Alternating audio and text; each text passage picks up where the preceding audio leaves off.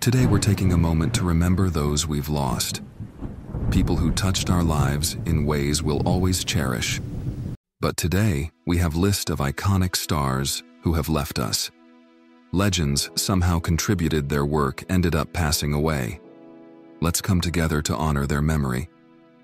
So in their honor, we're asking you to join us to like and subscribe this channel as a tribute to those we've lost.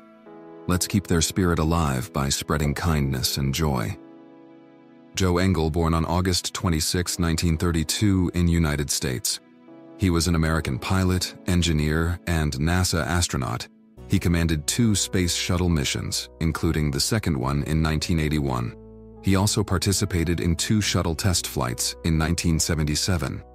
Engle was one of 12 pilots who flew the X-15, an experimental spaceplane used by the Air Force and NASA.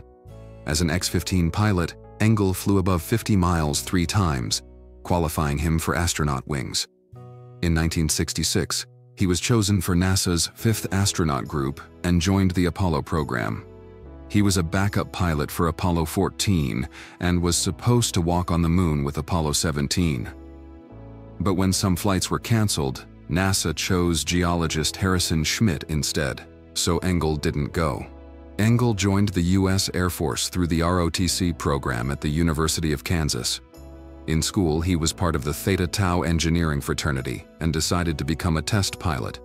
During a summer job at Cessna Aircraft, he learned to fly from a colleague, Henry Dittmer. He started flying school in 1957 and got his pilot wings in 1958. He flew the F-100 Super Sabre with 2 squadrons in California. Chuck Yeager recommended him for the USAF Test Pilot School, which he finished in 1961. He then joined the Aerospace Research Pilot School, although he preferred flying planes to flying in space capsules. Engle died at the age of 91, and he died naturally. Tribute to the star.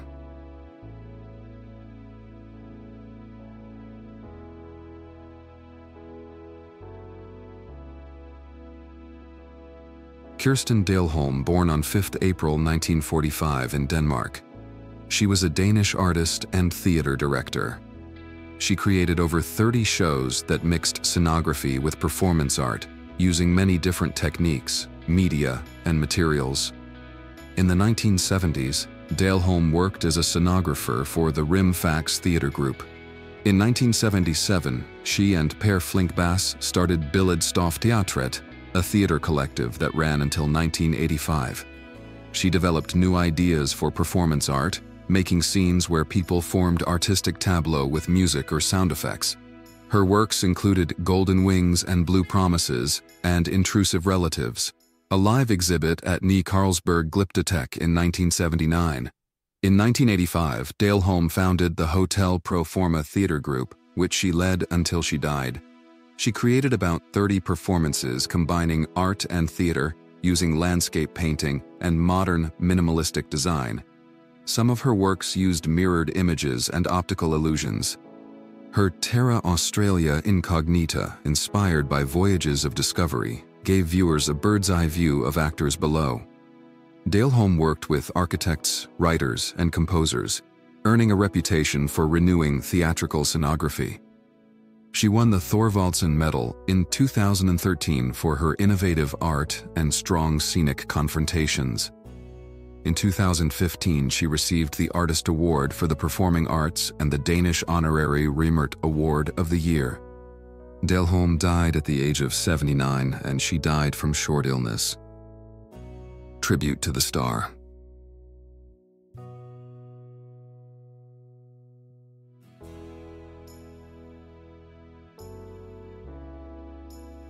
Bill Viola, born on January 25, 1951 in United States. He was an American video artist who used electronic, sound and image technology in new media. His works explored basic human experiences like birth, death, and consciousness. From 1973 to 1980, Viola studied and performed with composer David Tudor in a music group called Rainforest, later renamed Composers Inside Electronics. From 1974 to 1976, he worked as technical director at Art Tapes 22, a video studio in Florence, Italy. where he met video artists Nam June Paik, Bruce Nauman, and Vito Acconci. From 1976 to 1983, he was artist-in-residence at 13 Television Laboratory in New York. In 1976 and 1977, he traveled to the Solomon Islands, Java, and Indonesia to record traditional performing arts. In 1977, Viola was invited to show his work at La Trobe University in Melbourne, Australia, by cultural arts director Kira Peroff. He and Peroff later married and began working and traveling together. In 1980, they spent a year and a half in Japan on a cultural exchange fellowship, studying Buddhism with Zen master Dayan Tanaka. During this time, Viola was also an artist-in-residence at Sony Corporation's Atsugi Laboratories. Viola died at the age of 73, and he died from Alzheimer's disease. Tribute to the star.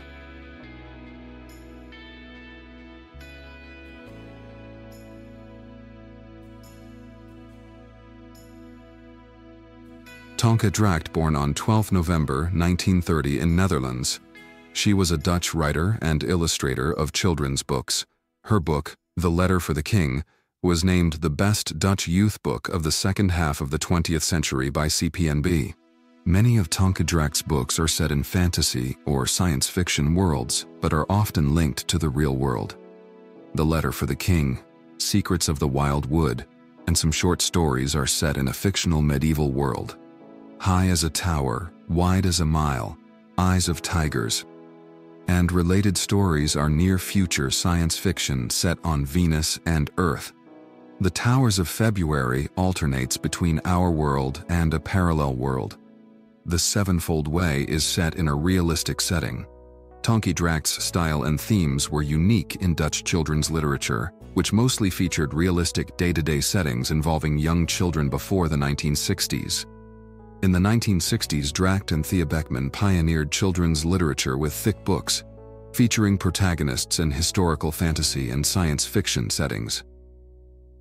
Dracht's first books and illustrations were inspired by her childhood in Batavia and by the Middle Ages. She included exotic settings in her stories like rainforests and mountains in Secrets of the Wild Wood and The Letter for the King.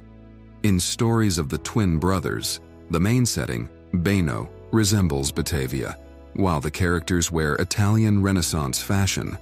The main characters, Giacomo and Lorenzo, wear a giornea and a cap. Dracht died at the age of 93, and she died naturally. Tribute to the star.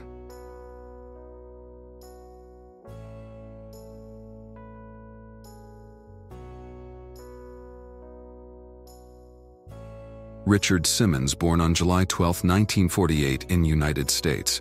He was an American fitness personality and public figure, best known for his weight loss programs and his Sweatin to the Oldies aerobics videos.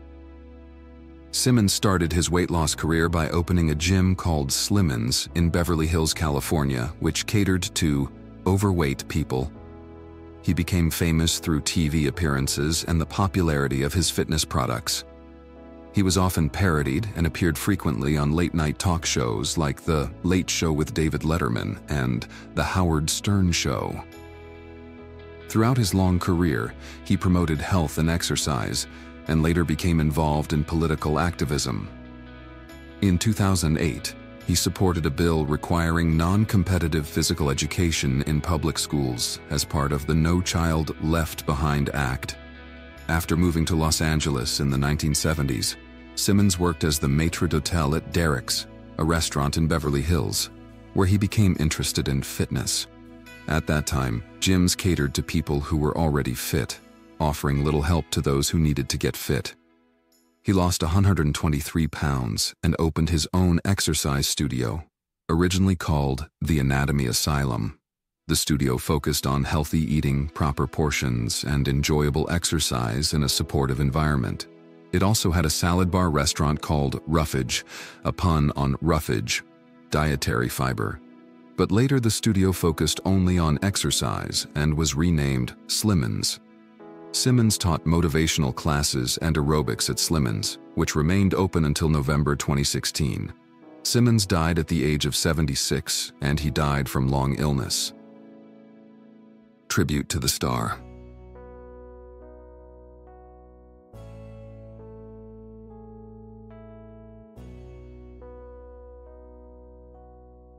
Sheldon Harnick, Fiddler on the Roof lyricist, died June 23 at the age of 99.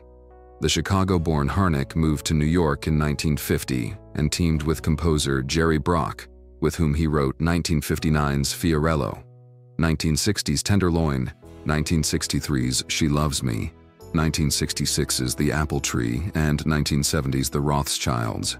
But the two collaborators will be best remembered for 1964's Fiddler on the Roof, a tale of Jewish life in a Russian village, which premiered on Broadway in 1964 and was turned into the 1971 film of the same name with Chaim Topol playing the role of the milkman Tevye.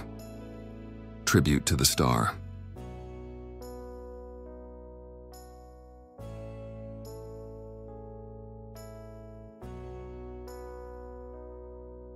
Beta St. John, the actress known for playing Lita in the original Broadway production of South Pacific, and for starring alongside Cary Grant in Dream Wife, died June 23 at 93.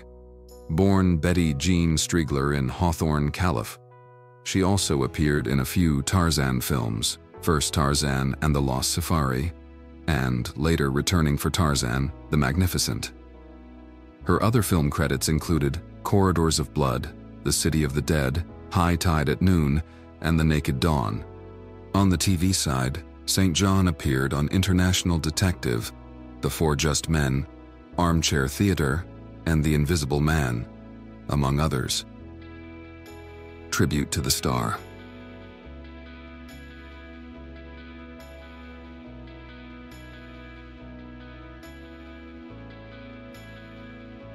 Frederick Forrest, a veteran character actor who was known for playing an excitable chef in Apocalypse Now, and also received an Oscar nomination for his work in the 1979 musical drama, The Rose, died June 24 at 86. Born in Waxahachie, Texas, Forrest moved to New York to study acting and found success in the theater before moving to Los Angeles to pursue a film career. His big screen credits included The Conversation, Tucker, The Man and His Dream, Valley Girl, The Two Jakes, Falling Down, Chasers, Lassie, and Point Blank, while his TV credits included Lonesome Dove, Quo Vadis, and 21 Jump Street. Tribute to the star.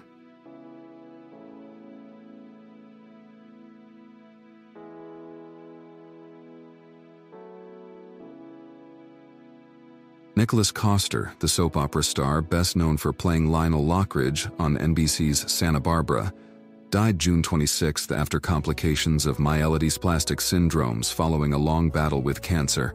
He was 89. Coster made his big screen debut in the 1950s with an uncredited role in Titanic.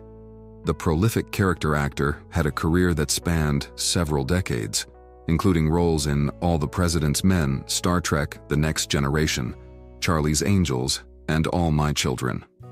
Coster received 3 Daytime Emmy nominations during his tenure on Santa Barbara, and later won in 2017 for his turn as Mayor Jack Madison on Prime Video's The Bay. In recent years, he appeared on The Young Pope, The Last Exorcist, and The Deep Ones, which he also co-produced. In 2021, Coster published a memoir, Another Whole Afternoon. Tribute to the star.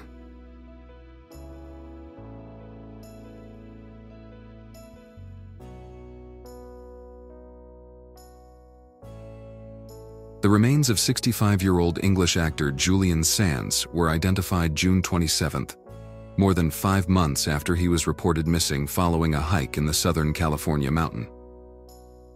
Sands first earned attention as an actor opposite Anthony Hopkins in the 1983 miniseries A Married Man, NBC's adaptation of The Sun Also Rises and The Killing Fields, before rising to prominence as the romantic lead of the 1985 drama A Room with a View.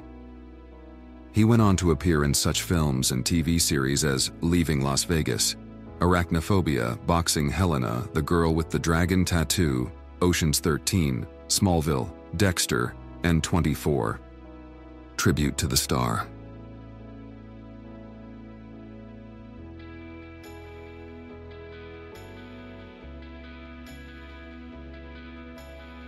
Sue Johansen, the beloved Canadian sex educator who shared unabashedly honest sex advice on programs like Sunday Night Sex Show and Talk Sex with Sue Johansen, died at 93. Johansen rose to popularity when she began hosting her radio program Sunday Night Sex Show, which saw her answer all manner of sex-related questions live on air. The program went on to become a successful television series and received its own U.S. spin-off, Talk Sex with Sue Johansen, in 2002. Johansen was also the author of 3 books and starred on several episodes of the television series Degrassi Junior High and Degrassi, The Next Generation. Tribute to the Star.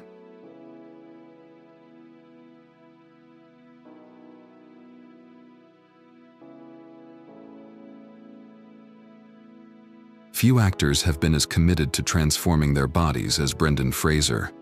Over his career, the 54-year-old has gone from extremely fit to less so, taking a serious toll on his physical and mental health. To prepare for his role in George of the Jungle, he starved himself, sometimes going days without eating. Fraser became famous for films like Encino Man and George of the Jungle, establishing himself as a 90s comedy star before leading the blockbuster franchise The Mummy. He then disappeared from Hollywood for a while, but now he's back with an Oscar-worthy performance in The Whale. In George of the Jungle, Fraser's body was the opposite of his role in The Whale. To achieve that toned look, he went to extreme measures, recently revealing to Adam Sandler in Vanity Fair that he starved himself. "I was waxed and starved of carbohydrates," Fraser said. "The wardrobe was minimal. George wears a loincloth. Despite his rigorous training and strict diet, he often skipped meals, which affected his ability to function. I needed cash one day and couldn't remember my PIN because my brain was misfiring," he recalled. "I didn't eat that night." Despite his rapid rise to fame, Fraser quickly faded into obscurity due to a combination of factors, including a heavy workload. He told Newsweek, "I felt like the horse from Animal Farm, whose job was to work endlessly. I've had to rebuild things that got knocked down and do it again for the good of everyone." Now Fraser is back in a big way, playing a 270-kilo teacher in The Whale, a role that required elaborate prosthetics to depict someone eating himself to death. Playing both a physically fit character and one over a quarter ton has been challenging for him. Thank you for joining us on episode of Fame Story TV, where we remember and pay tribute to the lives and stories of remarkable people who have left us today. If this video touched your heart, please consider honoring their memory by giving it a thumbs up and subscribing to our channel. See you in the next episode.